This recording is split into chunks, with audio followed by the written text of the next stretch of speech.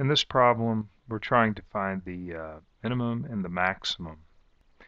And so we're given f of x is equal to x squared minus 4x minus 2 on the closed interval between negative 2 and 4. And we've got the graph drawn here. And by looking at the graph, we can clearly see that this is going to be your largest point on the graph. That is the point with the largest y value.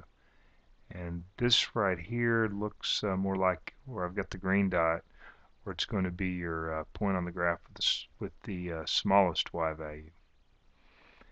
However, we are going to need to test this, because let's say that we don't have a nice pretty graph that's drawn in front of us, and so we need to actually come up with what these values are, these actual points on the graph are. And so we're going to do that by taking negative 2 and just plugging it directly into the function, and that'll give us this y value, and then taking 4 and plugging it into the function, and then that'll give us this y value.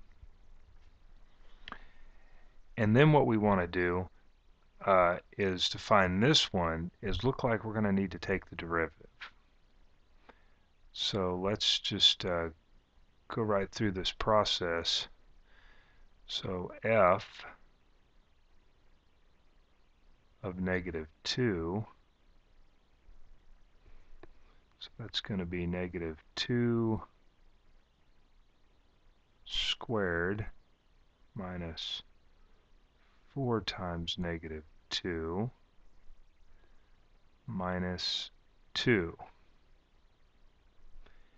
And when we evaluate all of that, we should get 10. And then what we want to do is try the other test point, or the other x value, sorry, by plugging 4 in.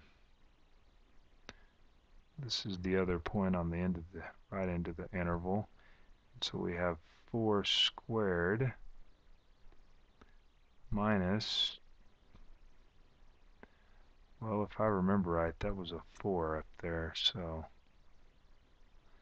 scroll it, yeah.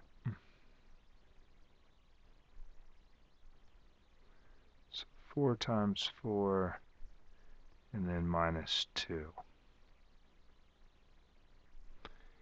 And then once we evaluate all of this, we should get negative 2. Now we want to find the y value of this point right here, which is the minimum of the graph. And so we're going to need to use some calculus, and by doing that we're going to take the derivative. So f prime of x is 2x minus 4. You're going to take the derivative and set it equal to 0, because remember, the derivative represents the slope. If you're trying to find the slope of the tangent line on the graph, we want to find the derivative. And where on the point on the graph is the slope 0? And we take that derivative, setting it equal to 0 and solving for x, and therefore we can say then that x is going to be equal to 2. All right, you plug 2 in, you get 2 times 2 is 4, and 4 minus 4 is 0. So now that once we've found this, you want to take